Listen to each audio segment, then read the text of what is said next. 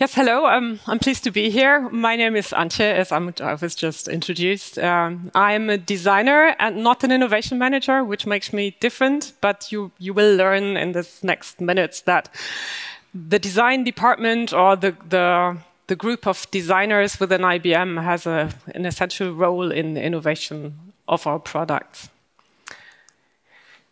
I tell you the IBM design transformation story, which is already 10 years old. I just realized that we started in 2012, and well, we started in 2013, which is 10 years ago. And this is why I added also some thoughts about how it is now, and if we all live happily ever after, or what happens to transformation if it gets old or stagnant or living. Oh, let me just say, I didn't set up a poll, but maybe you can just shout out to me. What do you think when you hear IBM? Watson? Software? Design thinking? PCs, yeah. I just had a talk over lunch that IBM actually had the first personal computer until we sold it, and hardware is also very important to IBM. Yeah, everything correct. IBM and design, just going a bit further back into history, what you see here is Mr. Thomas Watson Jr., and actually that's the reason why the product is called Watson. It's had nothing to do with Sherlock Holmes. The founder of IBM was Thomas Watson, and this is his son, and he actually got interested in design. It's said that he was walking around in Manhattan and saw a store by Olivetti, an Italian typewriter company with really cool design, and he was thinking, this is really cool, and why are our products so boring on our design-wise, and why are our sales rooms, they look like a first-class dining room on a cruise ship. I want to be a bit more like Olivetti. And what he did, he started the first design program ever. At that part, that was in the 50s, more around branding and overall branding, but it was the first design program. And what he did, he hired a lot of really famous designers. So if you know our logo or the rebus, that was done by Paul Rand, a very famous graphic designer from America. This couple that you see here is Charles and Ray Eames, also. You might know the Eames chair. I know I'm not talking to designers, but all these products are really icons in the product world. And you see Elliot Noyes, who led the design program during that time. And you see products that IBM was producing at that time, which are mainframes, storage, and the famous typewriter with this ball head that went really, really fast. That was also an innovation at the time. But okay, stopping talking about the past, what happened to IBM after being really, really design-minded was that they lost their focus. They lost their design-wise, they lost their focus.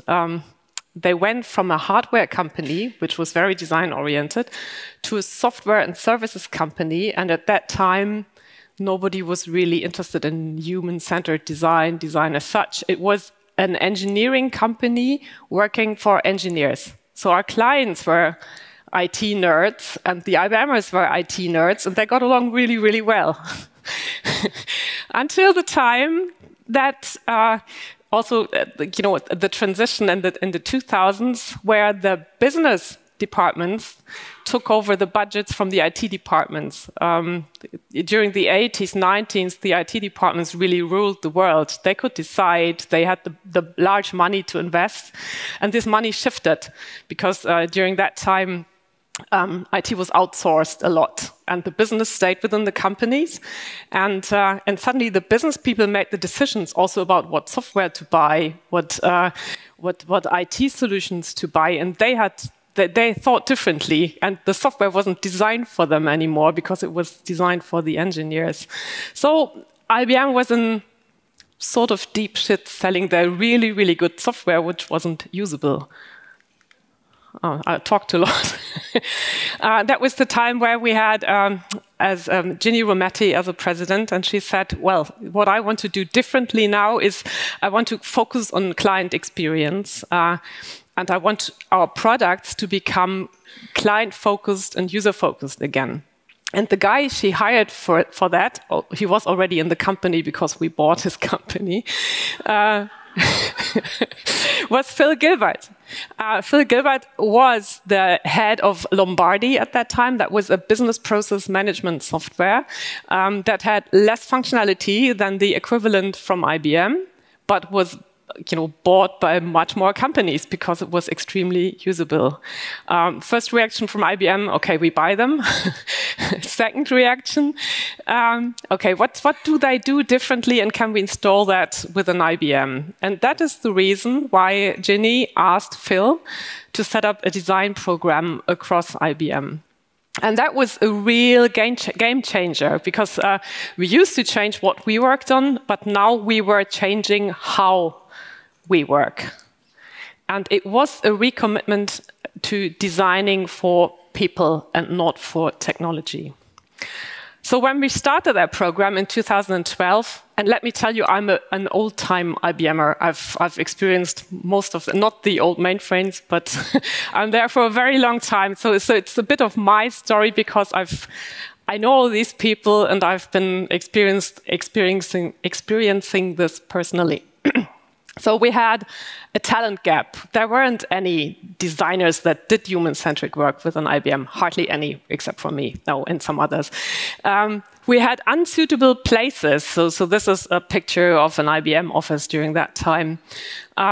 And we had no common way of working or thinking, so missing practices. And if you were looking into the product development teams that were developing the IBM products, there was a ratio of 1 designer to 70 developers, which could not work.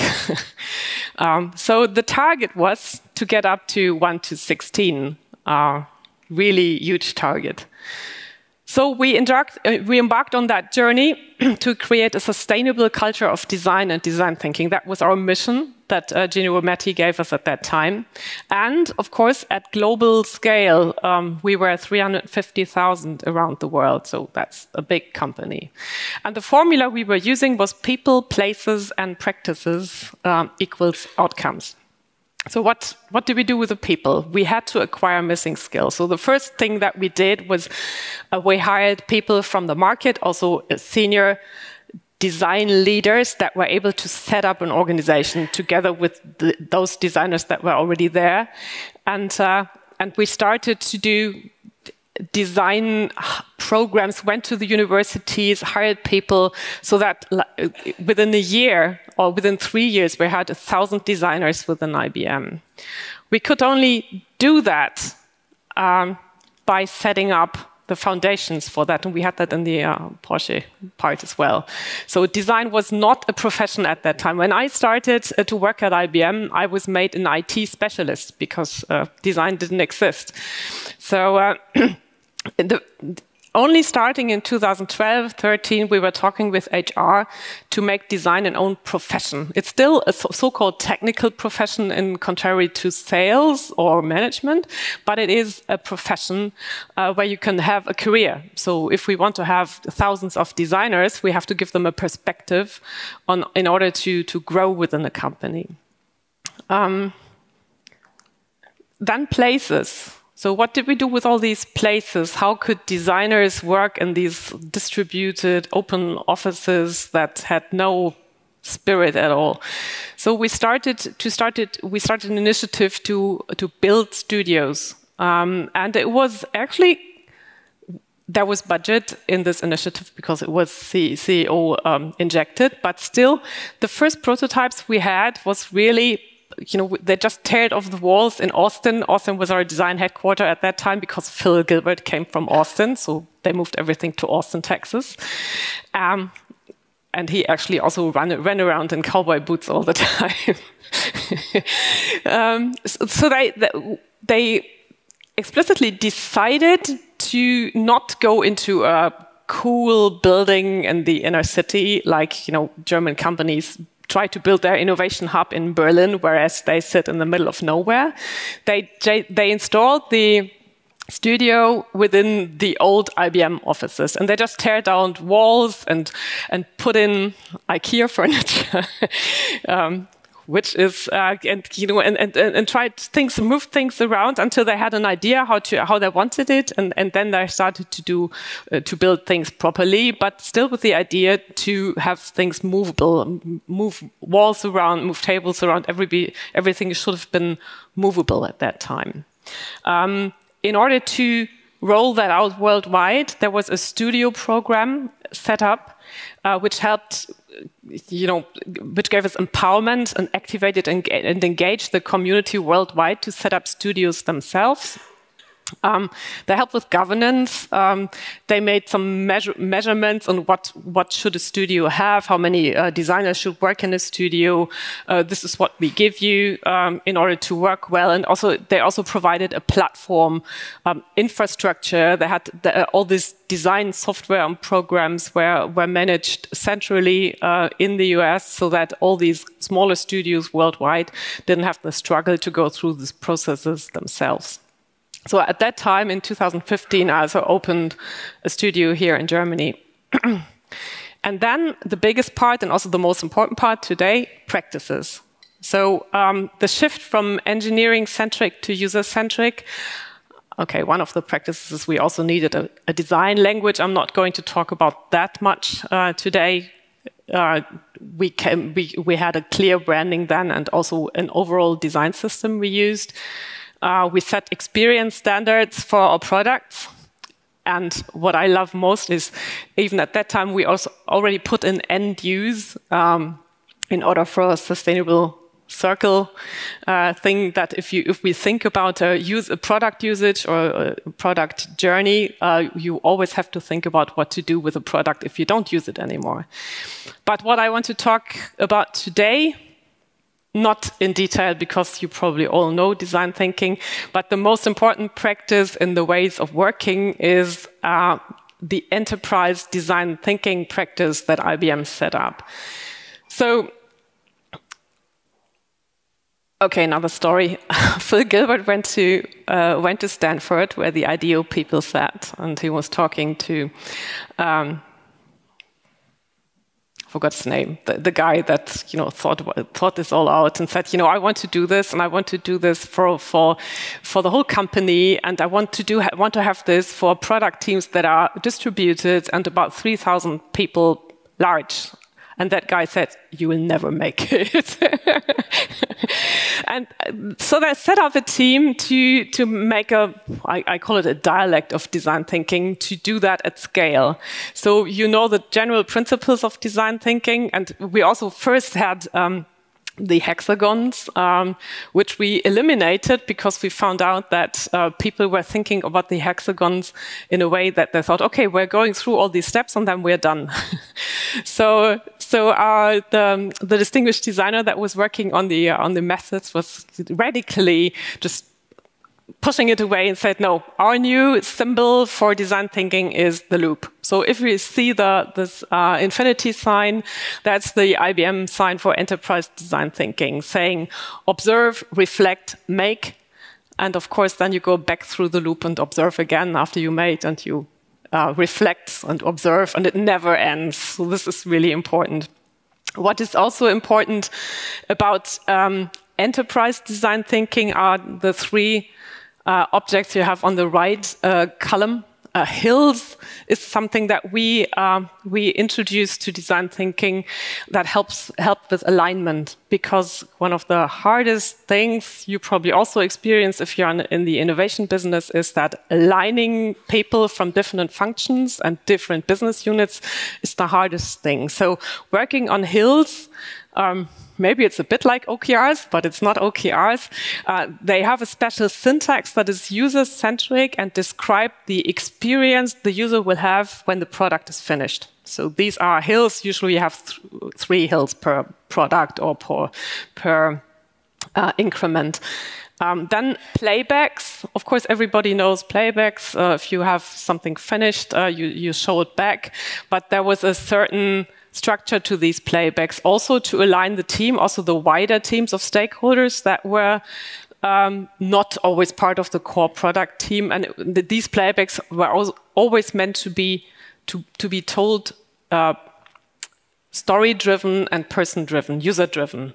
And sponsor users, IBM worked a lot with users from companies they worked for and integrated them in the team. So it was not like user research where you go for focus groups, but more people that you come back to and you show your increments and that you actually not really integrate, but you constantly ask back if what you just developed or thought of would be something that would help them, especially then users from our main clients. So, in the B2B business, there's a different relationship. But for these sponsor users, we usually made NDAs, and then we worked with these sponsor users.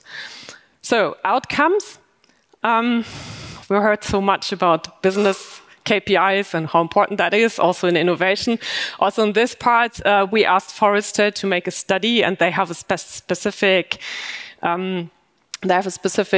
method of measuring the ROI. They call it the total economic impact. They were talking to 6 different projects from IBM and also projects that we did as IBM with clients, and came back with the results that, of course, if you work in that way, you are much faster, so a lot of velocity. You have more alignment. So in this case, you also have reduced development time, and as a total result, you have a much higher return on investment if you work with this method. So this is until 2018. So then about scaling. So we had 3,000 designers at IBM and 300,000 IBMers. That's a very small amount of people. So how do you get this through the company? And we did this with enablement and activation and training of most IBMers to learn about design thinking and to integrate them into our projects. We had a lot of boot camps, where we also had projects and product teams visiting and working with them. We had boot camps where we taught design thinking. We did a lot of advocate courses because we found out that if you don't take the executives with you, it doesn't work. So we had special executive trainings, which were a bit shorter because they don't have that much time, but they get the idea, and that then support the way of working. So that's what we called advocate courses. We established a digital learning platform, which helped us a lot, especially during COVID. And during COVID, we also opened that platform. So if you want to have a certification in IBM Design Thinking or Enterprise Design Thinking, you can go on ibm.com/design and take the course and get a certificate. And we introduced with that also a badging system that people can take with them also when they leave the company. It's being put on Credly, and you can move them Credly with them. So we had practitioners, co-creators, then coaches that are able to coach teams. We have the advocate badge, and we have the leader badge for people who drive this within the company and have a deeper knowledge of design thinking. We helped establishing that with chapters that were built all over the locations worldwide, where people who were interested in design thinking got together and talked about problems and had an exchange, no matter what business unit they were in. Yeah, that's the design thinking part. What did we do with the design unit? So Phil Gilbert was VP of design. The whole initiative came out of product, but the IBM design program and IBM design was meant to be a matrix organization that was across business units. And you can see here, by now, we have a lot of designers, most of them in consulting. That's where I come from. We have designers in software, but we also have designers in infrastructure, we have designers in corporate, and we have a design program office where everything functional about design careers, about design infrastructure is being decided. And I brought you one example how design evolved in one of the more corporate functions. And as we're talking about HR, I took that one. Since 2018, we focused a lot on employee experience as well, also with the people that were coming out of the design organization. And their main focus was simplification. So simplify work for our employees, where we had a lot of different systems. These are HR examples. We tried to simplify them, get them back into one platform, have a personal, better experience. We have a platform with typical IBM personas, employee personas, where everything is checked against. And we also try to simplify our infrastructure. So it's called CIO Office within IBM. That's the organization that cares for the software and tools that every IBMer has for his or her work. And Fletcher Previn was somebody he was actually a designer in that position. He said every minute spent struggling with an IT system is a minute not spent on delivering value for IBM and our clients, and we should invest in that. So there is a team of designers also in this organization. They have large challenges. You see, even in this organization, they have 12,000 employees and 3,000 applications they are supporting. But they started to inject designers in initiatives that they thought were really worth it. And they also came up with factors for prioritization. So which internal IBM applications do we want to simplify for our users and help them to have a higher impact? I need to speed up. Where are we now? So, 10 years from now, practices. I think we're good with practices in a way that we adopted to a lot of things that came up in the business. So it's not only the design language and the enterprise design thinking. We now have design thinking for AI. We have design thinking for thinking ethical for AI. We have design for accessibility. We have a large research practice. And we also have design for sustainability, all sorts of different practices around design and design thinking frameworks that we use. We have a high expertise in working in distributed teams because people sit everywhere. A good proficiency in digital whiteboard work as well, which helped us a lot during COVID and the lockdown. But on the other hand, just inject this. And of course, the IBM design thinking went into the larger innovation frameworks that we have. So you might have heard about IBM Garage.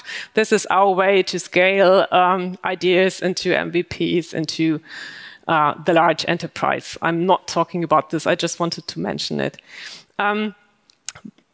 But the whiteboard and distributed part, we have now a lot of cool spaces, which some of them have been renovated during COVID, but most of them are empty because people love it at home. And we're still working on how to get people back together. So that is a large challenge. And we're trying to initiate working weeks where people from one project travel to one location and work there for a whole week within a month, so that we get this working spirit back into the team. We have a lot of people hired during COVID or just before COVID who just have never experienced how it is to work in a physical team. The teams change, the management changes. Also, people we hired into the team during the last years, we always thought, okay, they know what Agile is and they learned design thinking in university. And then I suddenly realized, oh, no, though there isn't much. There isn't much that they bring in. We have to continue our education. So this is something we have to keep up again because we're getting into a bit of low of knowledge and experience that our practitioners have. So we have pockets of excellence, but we need pervasive excellence. And how are we planning to do that?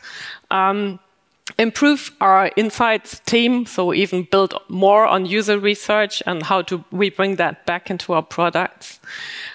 Still empower our teams and give our designers more opportunities to learn and grow. Train our new talent, get back to the training programs we had before COVID and even build on them and get new training programs. Okay, takeaways. I do that fast. Reinventing the status quo doesn't happen overnight. So if you want to scale a large organization with design thinking and design methodologies, stage one is experimenting with human-centered ways of working, maybe just with one team and take others along. Stage two would be scaling best practices, establishing human-centered infrastructure, so scale that what you just did. And in stage three, I wish we would be there. Human-centered design is business as usual. Sometimes maybe you are there and then you fall back again. There are also misconceptions. You just have to hire designers and everything will be okay. Forget about it. And I have also seen large companies that hire designer, like junior or mid-weight designers, into production teams and say designers and delivery. If I just spread some designers in these teams, it'll work. It doesn't. It doesn't because you don't have the leadership that you need to get this across the company and also to be stakeholder for your subject. Just MVPs quickly doesn't help as well. Only workshops with sticky notes, that doesn't help either. Cool workspaces don't help. We know that now. We have cool workspaces, nobody's there. You need to quantify everything immediately. No, it helps to give some time, but in the end, of course, you have to show the results. And if you think you're already doing all this and just need to scale, also that can be a challenge. So adoption is linear, simple, and won't take too long. No way. So if you start, or if you start in some way, especially with integrating design and becoming more design and user-centered, don't be afraid to use a user-centered approach also for this endeavor. Take your employees with you on the journey right from the start. Ensure prominent support of top management and install a strong design leader. This all hadn't worked if Ginny Rometty wasn't there and decided that she wanted it through the whole company, and if a person like Phil Gilbert hadn't been there to push it in the right way. Be coached by proven experts. So if you don't have any designers in your company, get some help. And experiment and correct the course if necessary. So observe, reflect, and make. You can also apply that to change, to transformation, to everything you do. And I just love this quotation from McKinsey. For the design profession, designers might add as much value redesigning your company as redesigning your product. So don't underestimate designers. Thank you.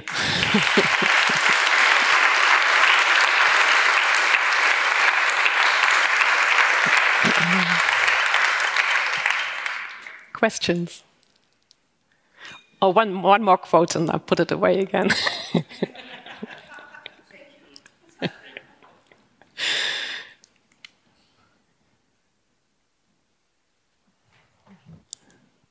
Yes, thank you for this really nice presentation.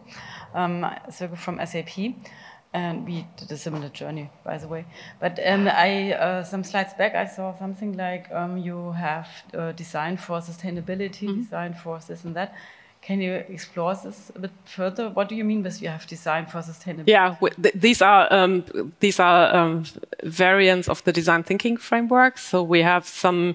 If you go through the process of building a product, we have some specific templates where you think about the impact on CO2 emission, or all these parts that belong to sustainability. We cover them, or within the design for AI essentials has, in addition to the still important user-centered way of design thinking, has some exercises where we identify the intents for the AI, which would meet the user's problem, where we see which data we have and also which impact the solution would have to empower the user, to have power over the user, to, it's also to do evil, all these levels of impact in order to think ethically and make sure that you don't have a biased or evil solution from the start, even before you started programming it, to consider all these things that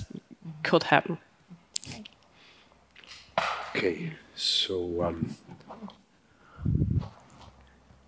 yeah, I think that's it for now. Thanks a lot. Thank you.